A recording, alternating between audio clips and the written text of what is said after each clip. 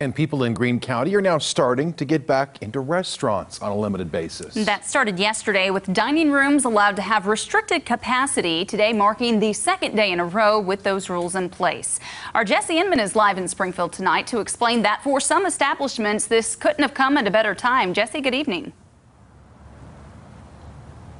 Yeah, good evening to you both, and happy Cinco de Mayo to you. And it's a day that most Mexican restaurants would call their biggest and busiest day of the year. And, this year it was set to fall on a Taco Tuesday, no less. But this year it looks a little bit different, Cinco de Mayo does, in 2020.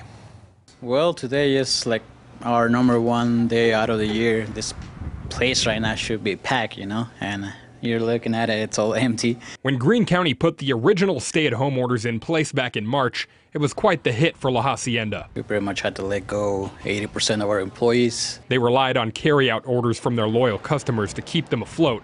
Now, they're allowed to open back up. But manager Victor Olgan says they're sticking with their approach because opening the dining room just doesn't make sense for them. Well, based on city standards, this is 100 people capacity, but based on what they did, we would only have between 20 or 25 people in, which is like 4 or 5 tables. We decided it was best for us to stay just carry out, to go order, wait and see what's going to happen. With a remodel in progress, they're looking forward to a grand reopening of sorts when the time is right.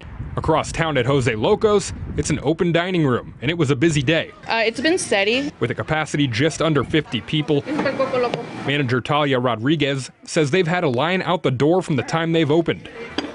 We decided to sit one booth yes, one booth no, so that we can take our precautions. We're sanitizing more than usual.